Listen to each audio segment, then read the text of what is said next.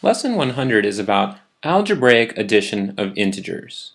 Now, when we're doing this lesson, we're going to see problems that look like this. Add positive 8 plus negative 5. Integers can mean we're working with positive numbers or negative numbers, as we see here. Now, our first step is always going to be to put parentheses in and make sure we're adding in the middle. So we've got plus 8. Well, if we've got plus 8 plus 8 plus negative 5, we're going to start at 0 and we're going to go over 8 because it says plus 8. So we raise up off of the 0 on the number line and we go over 8. Then it says plus negative 5 units. So if it says negative 5 units, that means we have to go backwards 5 units. And if we go backwards 5 units from 8, that's 1, 2, 3, 4, and 5, we must end up at the 3. So, when we draw this picture out, it helps us to find our answer. We've got 3. So positive 8 plus negative 5, that's equal to positive 3. If you want to write the positive symbol, you can, but if you just leave it as 3, we know it must be a positive number. Let's look at another problem. Here we have negative 5 plus negative 3. So our first step again was to put in parentheses. We start at 0, and we start with negative 5. So negative 5, that's moving 5 to the left on our number line. We'll put a dot there. We'll raise up off the number line and go over. Then, our next move, we've got plus negative 3 more. If we go negative 3 more from negative 5, we go 1, 2, and 3, we must end up at negative 8. So we've got our dot there, and we've answered our question. Negative 5 plus negative 3, that must be equal to negative 8. Got to make sure we've got our negative symbol because it's a negative number. We've got our final answer. When we use our number line, it makes it easier to see these problems. But if you can get them in your head, get the same thing, that's fantastic. Let's look at our next example. Here we want to add negative 6 plus negative 6. I'm going to put parentheses in. Negative 6, that's where we're going first. So negative 6 is right here. We'll connect those dots, and then we're going to go negative 6 more. So we go 1, 2, 3, 4. We ran out of room, but we can always add more. We've got negative 11. We've got negative 12. So we've got 1, 2, 3, 4, 5, 6. We end up right here at negative 12, so we can connect those. And we've got our final answer. We're pointing down to it right there. Negative 6 plus negative 6, that must equal negative 12. Got our final answer. Again, using the number line is helpful for us to visualize this. And we can move on to our next question. We'll use a new color now, because what we want to do is find the opposites of each number. Now the opposites just mean the opposite sign. So the opposite of negative 7 is equal to positive 7. The opposite of 10, well, the opposite of 10, and instead of putting an equal sign in here, let's put an arrow, because that means we're finding the opposite here. That's what the question tells us to do. The opposite of 10, that would be negative 10.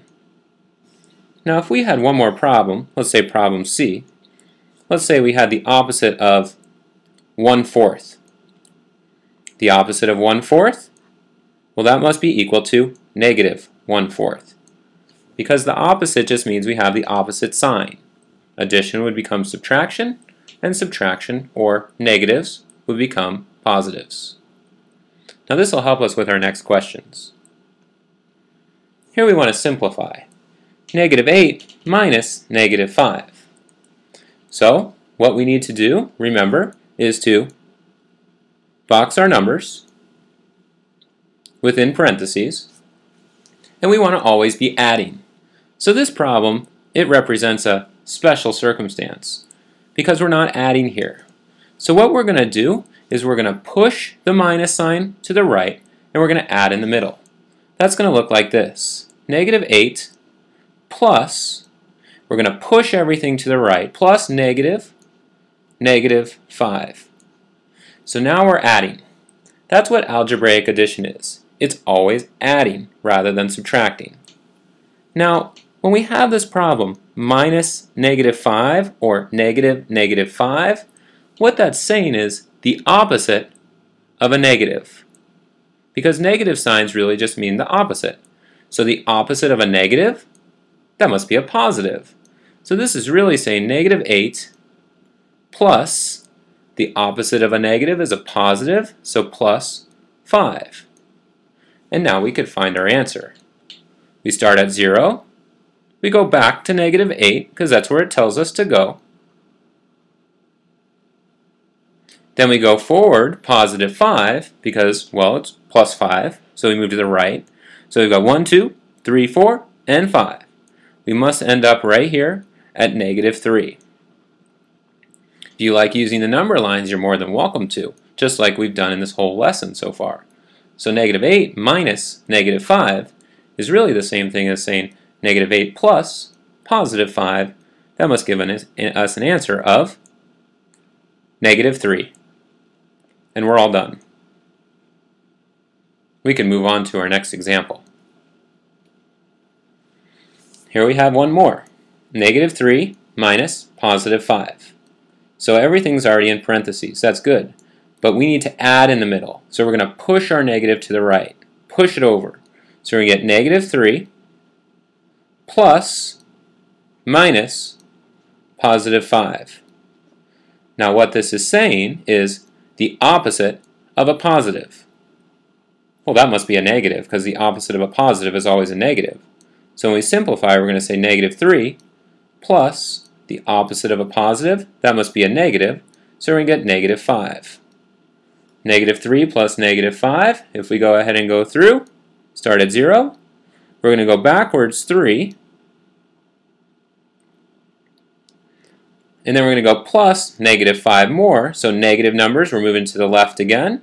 We must go all the way out to -8. So we've got our final answer. -3 plus -5, that's equal to -8. If you're using a number line, you could just circle your answer like this and move on to the question. If you weren't using a number line, of course you'd have to write it out. -8, box it, and move on to the next question. Remember, a key thing here is we always want to add, so we're going to push our subtraction to the right, and then we're going to find the opposite of a positive is a negative. That helps us get to our correct answer. Lesson practice will be on page 537. Make sure you've got your notes complete, and I'll see you during our next class.